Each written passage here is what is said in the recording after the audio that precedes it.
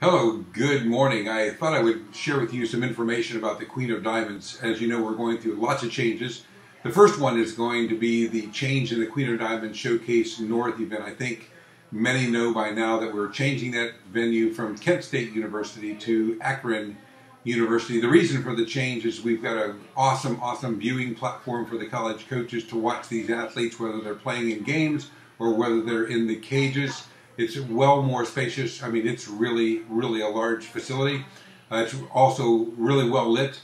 We've also got classrooms nearby, so we can do some things there. The date change is actually going to be the bigger issue. We're changing it from the January event to early December, in fact. So we're changing that for a few reasons, but weather is one of them. We want to be sure people can get in. We still will have the cage animals. I don't know whether you guys know this or not, but 30% of those athletes that are in the cages or are cage animals sign Division I. So we're pretty proud of that event, and it seems like there's a list of people that want to get in that every year.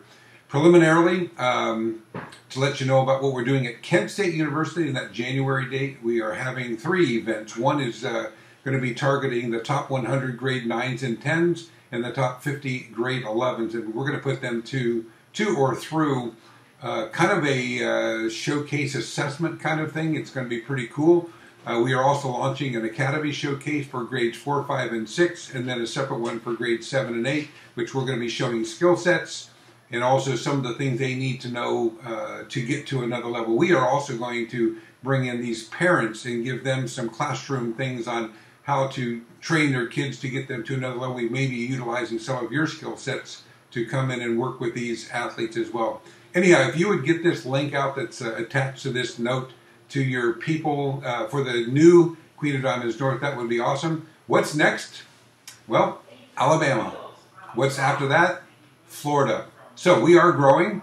Thanks to you guys for being a part of what we do, and appreciate all your work and efforts as well. Good morning.